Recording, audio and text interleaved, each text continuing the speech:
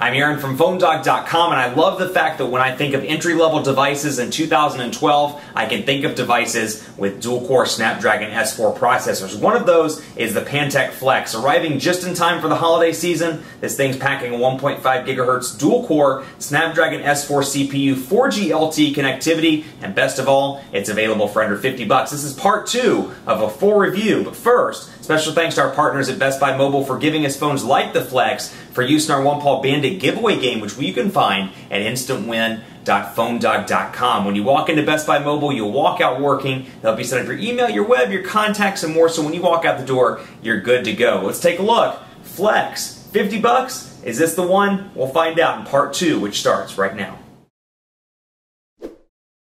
Part 2 of the Pantech Flex full review, and if you didn't catch part 1, go back and take a look at it. But again, I'm really impressed with the way that this device looks and feels, and not just that, but the power that it has. A 1.5 gigahertz dual-core Snapdragon S4 CPU and a device that's 50 bucks. You really can't beat it, and it's nice to see them take the entry-level devices, the high-end devices, and kind of bridge that gap a little bit, because hey, just because you want to pay 50 bucks or you want to pay free for a device if you're committing to a 2-year agreement, doesn't mean you have to settle for an S3 processor or something that's single core, or something that doesn't have the latest version of Android. And I think Pantech is proof of that. This is a well-built device with a great processor, Android 4.0, a nice large or relatively large battery, 1,830 milliamp hours, 4G LTE connectivity, and again, like I said, it looks pretty good to boot. So it's good for first-time smartphone users thanks to the easy mode, but then it's good for those people that just are on a budget and don't want to spend a ton of money on a smartphone. That said, let's take a look at some of the customization stuff, because I didn't cover this in part 1. Have a look down here at the menu button, which obviously on-screen buttons here, again, back, home, and recent applications. When you click the menu button, you're presented with a couple of different options: widget, wallpaper, home theme, tips, settings, and more. So I can go into widget, for example, and I can scroll between my 7 home screens, which again, 5 out of the box, but you can add 2 additional screens. And then from there, I can scroll between my available widgets. I can throw Gmail. Let's go ahead and throw that up here on that one. As you can see, we'll throw the inbox up there. Bam, perfect. And then you have that, so I can bring up Google Play Books, for example, and move these around as I see fit. And again, I can scroll through all the widgets that are available to me. Now, this is a feature I absolutely love. I was in a strategy meeting a few weeks ago, and people were talking about how to improve Android. This is a perfect area where I think you can improve Android. Place shortcuts and folders on either side of these. It's a movable, basically movable bar down here at the bottom. And I brought this exact feature up, never seeing this device. I was like, why doesn't Android do this? Where I can go down here, for example, and let's say I want more, I want more icons down there. Let's say I use Maps on a regular basis, or let's say I use Play Store on a regular basis. So I can bring that right down here, throw it in, and I can scroll over and access Play Store from the bottom in the App Store, which is really a cool feature. I think that's great. And of course, your updates, 15 updates available. Apparently I need to update this device, at least update some of the applications. Let's take a look at speed test here. AT&T 4G LTE connectivity in the Charlotte metro area. I've tested this in several metros, been pretty impressed with their LTE. Again, kind of varies depending on which metro you're in due to the fact of, or how they've rolled it out rather. But Wilson, North Carolina, that's good enough for me. Begin test, and we'll take a look here. I believe I kept it in kilobits per second, so I need to transition that over to megabits per second at some point. But again, it's in rush hour right now, but these speeds are not the best. I've seen speeds in Charlotte as high as 17 to 20 megabits per second, upload speeds as high as 8 to 10 megabits per second. This is a little slow, again, about 4 megabits per second right now, which is right up there with like HSPA Plus on AT&T. I've definitely seen faster, and I can show you, and obviously if you go back and look at some of my LTE-based videos, reviews, or dogfights, whatever the case may be, you'll see some faster speed test numbers. But again, 4,000, or about 4 megabits per second, about 3.9 megabits per second over here. And how convenient. Wi-Fi networks are available. Let's turn that off, because that's obnoxious. If I want Wi-Fi, I'll connect to Wi-Fi. And then down here to Quadrant Standard, and again, I didn't really go into the customization in part 1 in the actual menu, but you can do some cool features here as well. So let's bring up a new group. Let's say instead of test, let's say cool, if I can type, apps.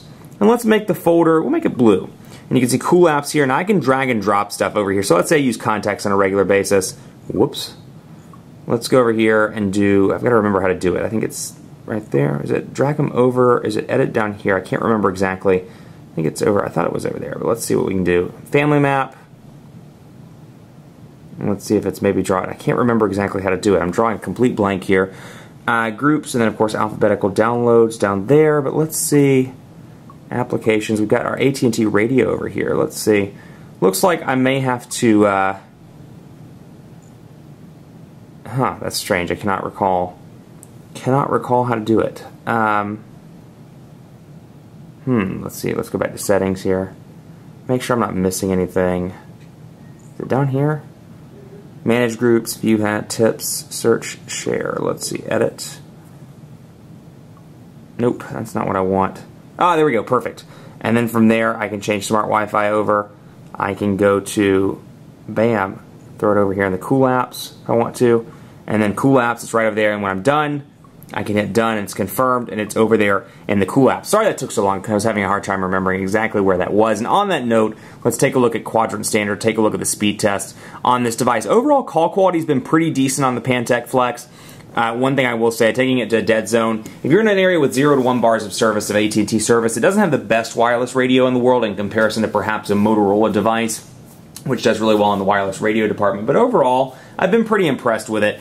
Speeds have been incredibly fast just in general on the device side, not the call side, but the device side. LTE aside, incredibly fast thanks to that dual-core Snapdragon S4 CPU. Beautiful display, even though it's not HD, the blacks are very black, the colors look rich because it is Super AMOLED, which is a nice touch. And then, of course, 8-megapixel camera on the back, which we'll talk about in just a second. That'll be our last portion of the review. But quadrant standard, as you can see, running through this relatively quickly. And again, keep in mind that this device is $50. So for $50 on a 2-year agreement, you're getting a device with a dual-core processor. And I know I keep kind of harping on that, but it's awesome to me because, hey, just a year ago, we were looking at devices, or a year and a half ago, we were looking at devices like the Samsung Intercept, this terrible, incredibly low-end device that had a poor processor, for free or for $50, then you were looking at these awesome high-end devices for $200, $300, and the discrepancy was pretty amazing. Over here, 4,855, a really respectable quadrant standard score, which take it with a grain of salt, of course, but that said, that's right up there with the One X and the Galaxy S3 and the One S and some of these other devices that, yes, while they have HD displays, better cameras, and more, they're $100 more, $150 more, so a nice benefit there. So pull up one more thing here, the camera, 8-megapixel camera with 1080p HD video recording here, and overall you've got some editing options over here on the side. I can choose normal, HDR, and of course I've got some stuff over here as well, including some mode options, some effects options, instant film, division speed. So let's bring in speed and see what we can do here. Long press the shutter and drag on screen to add shortcuts. Perfect speed. Let's do that. Let's see what we can do. Options. Let's back out and let's see if we can bring over the rubber diem pen. Rubber diem.